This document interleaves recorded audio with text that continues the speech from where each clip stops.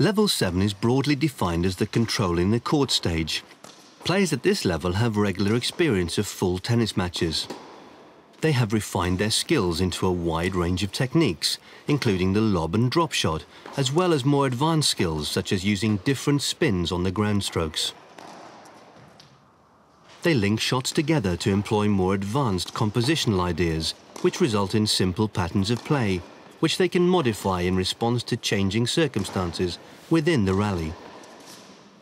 Within competitive rallies, they can use racket skills and imagination to solve problems and overcome challenges, especially when they find themselves off balance or out of position.